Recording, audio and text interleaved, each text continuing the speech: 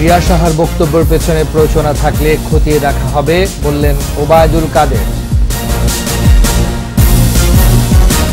উত্তরে কমছে বন্যার পানি, বাড়ছে মধ্যাঞ্চলে নদী ভাঙন, যোগাযোগ ব্যবস্থা ব্যাহত। রিফাত হত্যা মামলায় মিন্নির চিকিৎসা কারাগারেই করতে হবে, আইনজীবীদের আবেদন খারিজ।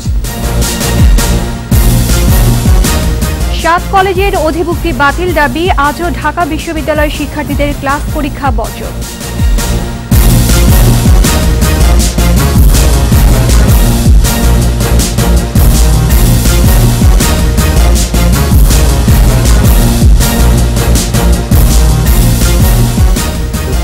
সিকিউরিটি ইসলামী ব্যাংক লিমিটেড সংবাদ শিরোনাম। সবাইকে আমন্ত্রণ জানাচ্ছি দুপুর 2টার 21 সংবাদে। আপনাদের সাথে আছি আমি রাজুজ্জামান এবং আমি আশা সাবেরা।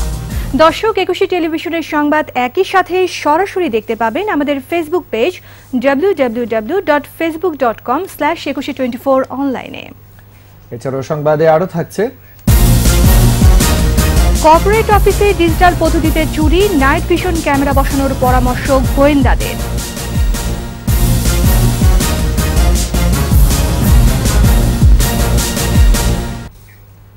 বাংলাদেশের সংখ্যালঘু নিয়ে ট্রাম্পের কাছে প্রিয়া সাহার অভিযোগ উদ্দেশ্য প্রণোদিত। তবে বিষয়টি নিয়ে সরকার মশা মারতে কামান ব্যবহার করতে চায় না, এমন মন্তব্য করেছেন সড়ক পরিবহন ও সেতুমন্ত্রী এবং আওয়ামী লীগের সাধারণ সম্পাদক ওবায়দুল কাদের। পদ্মা সেতুতে মানুষের মাথা লাগবে, এমন গুজবের পুনরাবৃত্তি হলে সরকার কঠোর অবস্থান নেবে বলেও জানান সেতুমন্ত্রী। তাছাড়া আসন্ন ঈদে পশুর হাটে শৃঙ্খলা বজায় রাখতে কর্তৃপক্ষকে নির্দেশ দিয়েছেন তিনি। মাহমুদ হাসানের রিপোর্ট। সকালে সমসাময়িক বিষয় নিয়ে সচিবালয়ের নিজ দপ্তরে কথা বলেন সড়ক পরিবহন ও সেতুমন্ত্রী এবং আওয়ামী লীগের সাধারণ সম্পাদক ওবায়দুল কাদের। এ সময় প্রিয়া সাহার বক্তব্যের পেছনে কারো প্ররোচনা বা রাজনৈতিক মতলব আছে কিনা তা খতিয়ে দেখা হচ্ছে বলে জানান ওবায়দুল কাদের। প্ররোচনা করেছে কিনা, পেছনে কোনো রাজনৈতিক মতলব আছে কিনা, উস্কানি আছে কিনা, বিষয়টা আমাদের জানতে হবে এবং সেটা আমরা খতিয়ে দিচ্ছি। ফেসবুক লাইভে দেশের সংখ্যালঘু এবং প্রধানমন্ত্রীকে নিয়ে প্রিয়া মিথ্যাচার করেছে বলেও মন্তব্য করেন আওয়ামী লীগ সাধারণ সম্পাদক।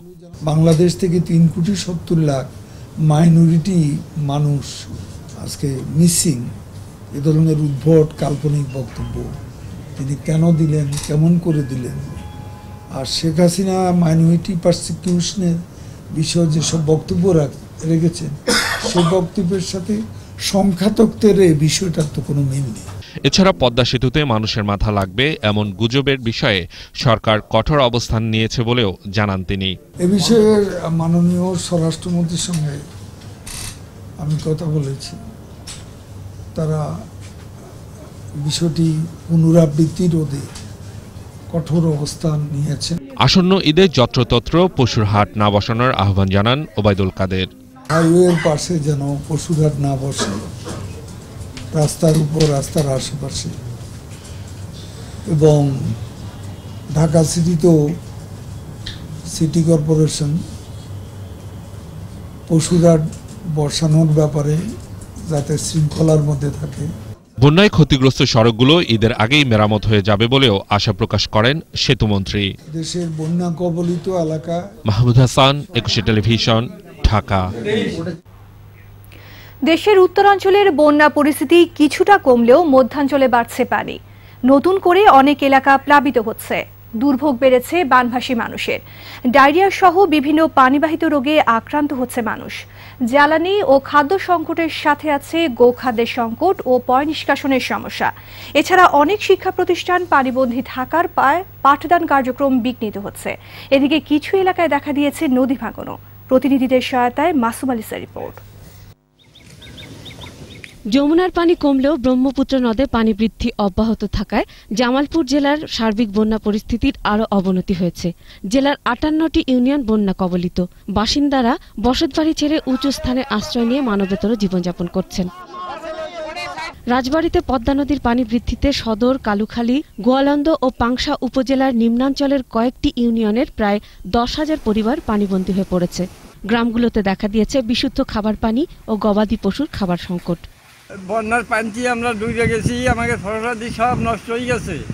বাগেরহাটের মোরেলগঞ্জে পানগুছি নদীর ভাঙনে বলইবুলিয়া ইউনিয়নের দক্ষিণ শ্রেণীখালী গ্রামে রাস্তাসহ 2 একর জমি নদীগর্ভে বিলীন হয়ে গেছে। বগুড়ার যমুনার পানি কমতে শুরু করলেও সারিয়াকান্দি, সোনাতলা ও ধুনটের দুর্গম চরাঞ্চলে পানিবন্দী মানুষ পর্যাপ্ত ত্রাণ সহায়তা পাচ্ছে না। এদিকে বাঙালি নদীর ভাঙনের হুমকির মুখে জোরগাছা বাঙালি ব্রিজ। বন্যার পানিতে প্লাবিত হয় গাইবান্ধার 5 উপজেলার 5 লক্ষাধিক মানুষ বন্যা কবলিত হয়ে আছে। কোরবানির ঈদ সামনে রেখে গবাদি পশু নিয়ে বেশ চিন্তিত চরাঞ্চলের মানুষ। এখন বর্তমান গরুর খাদ্য নিয়ে খুবই সমস্যা। যমুনায় পানি কিছুটা কমতে শুরু করলেও সিরাজগঞ্জের সার্বিক বন্যা পরিস্থিতি অপরিবর্তিত রয়েছে। যমুনার বাঁধ অভ্যন্তরে শাখা নদী, করতোয়া, হুরাসাগর, গুমানি, আত্রাই নদীগুলোতে পানি বৃদ্ধি অব্যাহত থাকায় উল্লাপাড়া, তারাস ও রায়গঞ্জের অন্তত 30টি গ্রাম নতুন করে বন্যায় আক্রান্ত হয়েছে। এদিকে জেলার বন্যা দুর্গত কাজীপুর সদর, বেলকুচি, চৌহালি ও শাহজাদপুর উপজেলার 225টি স্কুল পুরোপুরি ও শতাধিক স্কুল আংশিক তলিয়ে যাওয়ায় পাঠদান বন্ধ হয়ে পড়েছে। নৌকা নাই, বাড়ি থেকে বাড়াতে চাউল পালি স্কুলে দেওয়া, বাড়ি থেকে বাড়ান বাজারঘাট খুব কষ্ট হয়ে গেছে। কষ্ট করে সাঁতার পেরে স্কুলে আসছি। টাঙ্গাইলে যমুনা ও ধলেশ্বরী নদীর পানি কমতে শুরু করেছে, তবে এখনও টাঙ্গাইল সদর, ভুয়াপুর, গোপালপুর, কালীহাতি, নাগরপুর ও দেলদুয়ার উপজেলার 3 শতাধিক গ্রামের 4 লক্ষাধিক মানুষ পানিবন্দী অবস্থায়। এদিকে জেলার বন্যা কবলিত 6 উপজেলার প্রায় 20,000 হেক্টর জমির ফসল, ধান, পাট, সবজি সহ বীজতলা পানিতে তলিয়ে গেছে।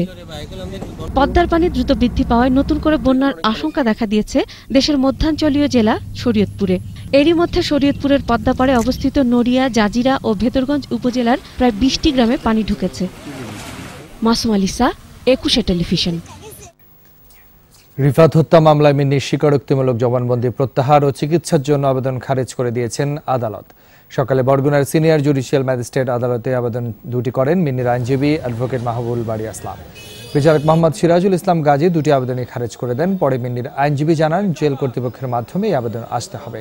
তিনি আরও বলেন 2-1 দিনের মধ্যেই জেলা জজ আদালতে মিন্নির জামিনের আবেদন বিষয়ে প্রস্তুতি চলছে।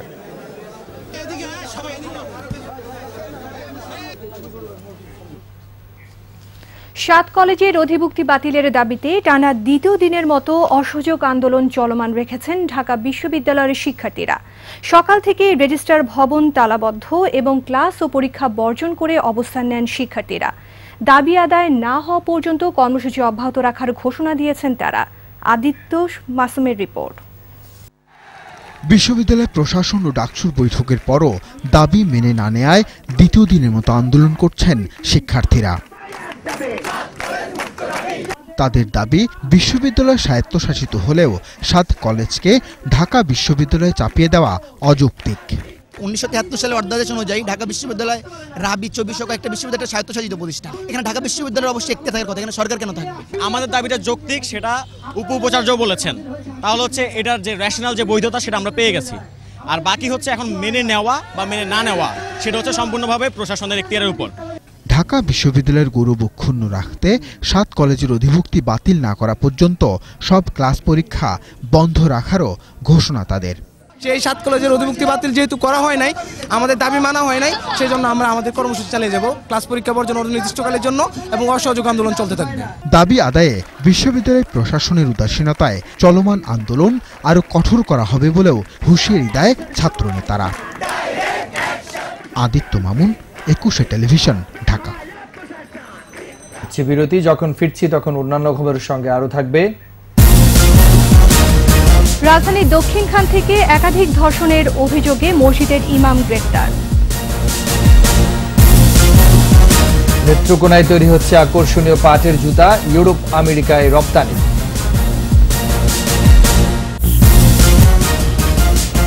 আবারও আমন্ত্রণ দুপুর 2টার একুশে সংবাদে। রাজধানী দক্ষিণখান থেকে একাধিক ধর্ষণের অভিযোগে এক ইমামকে গ্রেফতার করেছে র্যাব। সকালে রাজধানীতে র্যাব মিডিয়া সেন্টারে সংবাদ সম্মেলনে জানানো হয় ইদ্রিস আহমেদ দীর্ঘদিন ধরে দক্ষিণখান এলাকার একটি মসজিদের ইমাম। সেই এলাকায় প্রভাব বিস্তার করে নারী ধর্ষণ ও কিশোরদের বলাৎকার করত।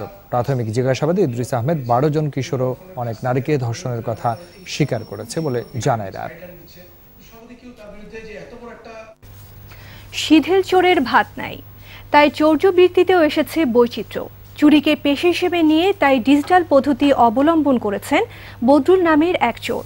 তার সহকর্মী হিসেবে আছে আরও জনাচারেক। রিপোর্টে সে আধুনিক চোরের কর্মবৃত্তান্তই তুলে ধরেছেন আহমদ বাবু। আজব জীবন, মজার চোর বদরুল হক নাসির রাতভর জুয়া খেলেন রাজধানীর বিভিন্ন ক্লাবে। পয়সার টান পড়লে চুরিতে নামেন, তাও আবার বাসায় সব কোম্পানি, টার্গেট কর্পোরেট অফিস।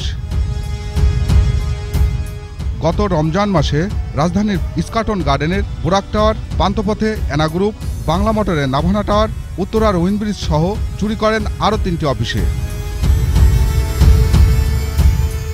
নিরাপত্তা কর্মীর চোখ গলিয়ে এমন চুরি কিভাবে হয় তা বোধগম্য নয় অফিস কর্তাদের। লবি থেকে শুরু করে পুরো নিচের পুরো এনভায়রনমেন্টটা, পুরো প্রিমিসটাই তারা সিকিউরিটি এনশিওর করে, কিন্তু সেইখানে সেটা থাকার পরেও কিভাবে আসলো এটা আমাদের কাছে বোধগম্য নয়। অতঃপর মাঠে নামেন গোয়েন্দারা। নাসিরের লোকজন অফিসে ঢুকেই বন্ধ করে দেয় সিসিটিভির সার্ভার, অল্প সময়ের মধ্যে খুলে ফেলে ডিজিটাল লক, তারপর নির্বিঘ্নে সারে চুরিকর্ম। আমার নাম নাসির, আমি আজকে 15 বছর ধরে চুরি করি। চট্টগ্রাম, কুমিল্লা, ঢাকায় অনেক চুরি করেছে এই পর্যন্ত।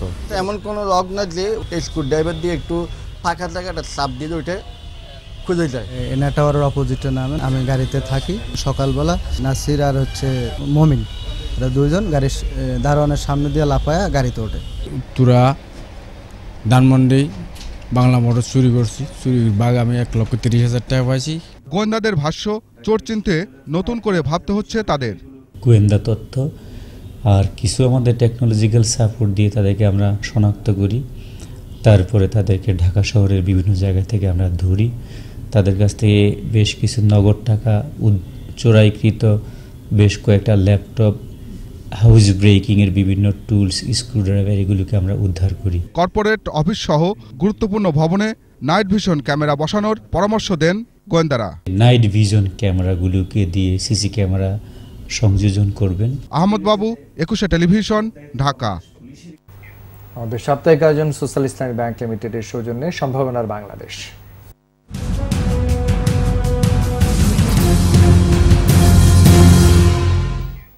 নেত্রকোনায় তৈরি হচ্ছে আকর্ষণীয় পাটের জুতো। রপ্তানি হচ্ছে ইউরোপ, উত্তর আমেরিকা সহ বিভিন্ন উন্নত দেশে। আর পাটপণ্য উৎপাদনে এমন সাফল্যের দাবিদার নারী উদ্যোক্তা কামরুন নাহার খানম লাকি। নেত্রকোনা বেসিক শিল্পনগরীতে 2015 সালে 31 জন দক্ষ শ্রমিক নিয়ে নবাবী ফুটওয়্যার নামে পাটের জুতা তৈরির কারখানাটি গড়ে তোলেন তিনি। পোশাকের পাশাপাশি উচ্চ মূল্যের পোশাকের বাজারেও বাংলাদেশ তার অবস্থান শক্ত করছে। ইউরোপের বাজারে এরই মধ্যে ডেনিম রপ্তানিতে বাংলাদেশ 1 নম্বরে উঠে গেছে।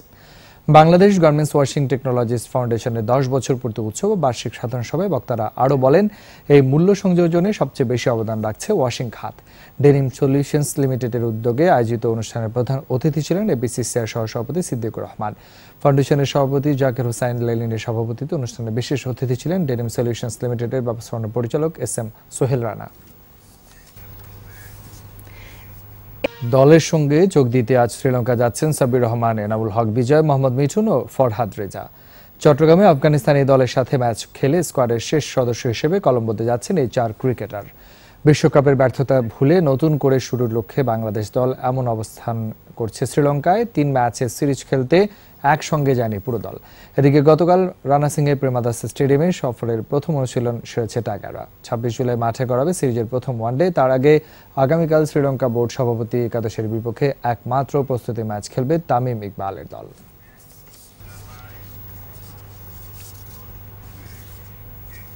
আর এরই সাথে শেষ করছি দুপুর 2টার 21 সংবাদ।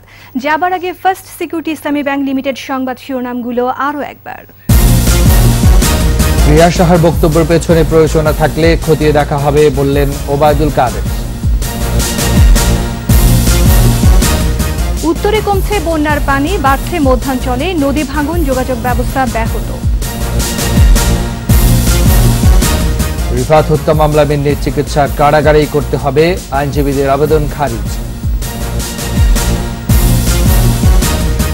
7 কলেজের অধিভুক্তি বাতিল দাবি, আজও ঢাকা বিশ্ববিদ্যালয়ের শিক্ষার্থীদের ক্লাস পরীক্ষা বর্জন।